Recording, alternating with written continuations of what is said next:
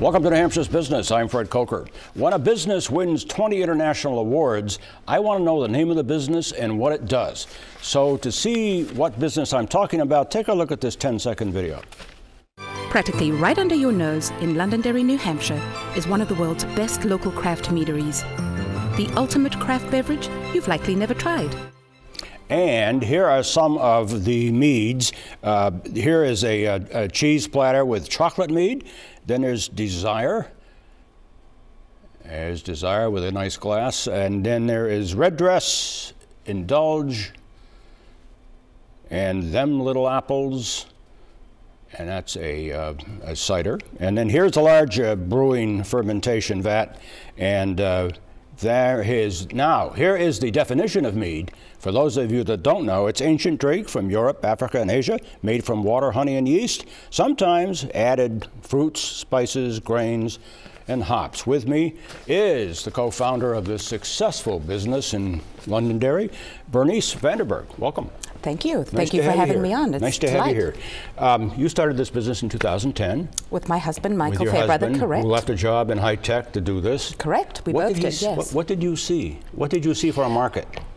We saw a huge market. When we did our research, Canada Research had put the mead market in Canada at about $2 billion. So that was a very enticing market to think about.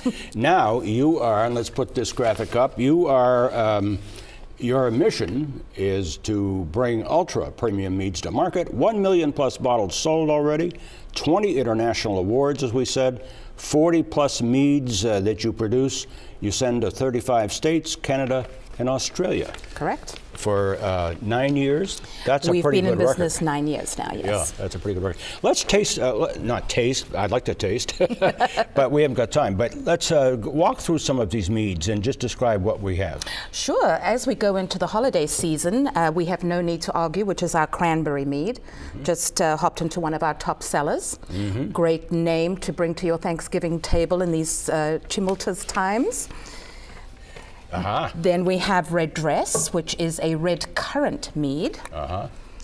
And so we've doubled the currants in this one. I think it's the best batch that we've ever made. This one just won a gold, best of show, actually. Best of show? Best of show. We've won 2 best of shows and 6 gold medals just in the last couple of months. And this is a competition among various types of mead? Various different types of meads. The National Honey Board put on their first ever mead competition. Yeah. And in front we have some cans, because you have, there's some cider in these cans. Just describe what's that? Sure. This is 13.5. This is a 13.5% barrel-aged cider. It's a New England style cider. And we age them in rye whiskey foeders, which think of a foeder as a giant oak barrel. That's one of the pictures that you showed. So that's 13.5, and then we have the little cousin, which is Little Apples, which is 6.5%. So mead is really basically honey wine.